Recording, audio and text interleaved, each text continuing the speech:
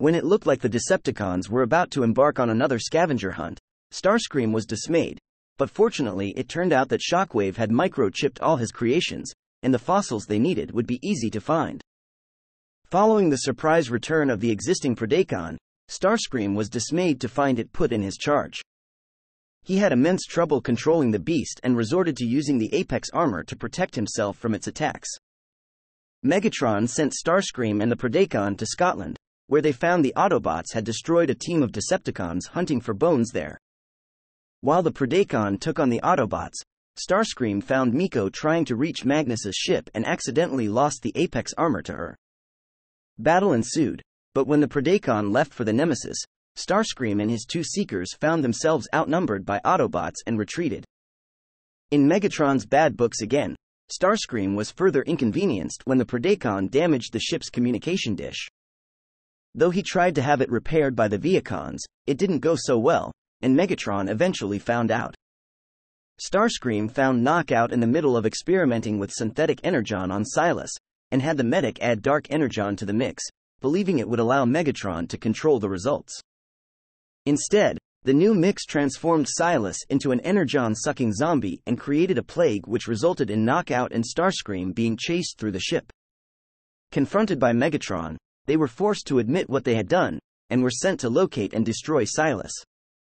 They eventually found he had already been dispatched, but to Starscream's dismay, the deed had been done by the recently freed Arachnid. Fortunately, he didn't have to deal with her as well, but he later had to face Megatron's wrath over his part in the affair. When Megatron took him to another abandoned mine, Starscream assumed his demise was near, but they were merely visiting Shockwave's off-site laboratory. The Predacon unexpectedly arrived and Starscream hit it with a metal pipe, only for it to transform and speak. The Decepticons quickly realized that despite Predacon's loyalty, it would not take him and his fellow Predacons long to realize their superiority to the Decepticons, so Starscream hatched a plan to kill two birds with one stone, luring the Autobots to the laboratory so its destruction could be blamed on them. The plan succeeded, and in the aftermath, the Decepticons discovered that the synthetic energon stored at the base had created cybermatter. Starscream managed to talk his way out of being disfigured by Shockwave over not warning the latter that the Autobots were attacking the lab. As Shockwave was put in charge of perfecting the synthetic energon formula, Megatron assigned Starscream to gather technology to repair the Omega Lock, which they would need for a delivery mechanism. After establishing the location of the Autobot base when they kidnapped Ratchet, Starscream was sent with his armada to destroy the hangar.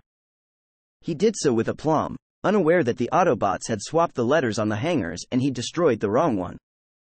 The error came back to bite him when the Decepticons detected a probe carrying Laserbeak's transponder.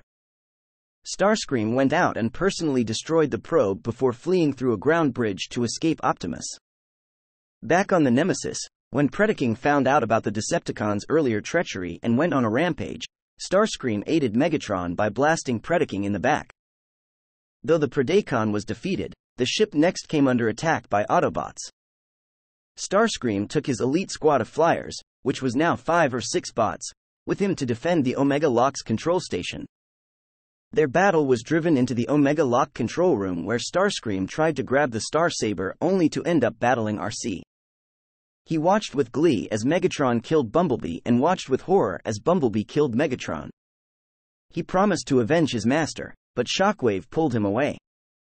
When the Nemesis reached Cybertron, Starscream and Shockwave made their way to the escape pods, only to find there was one left.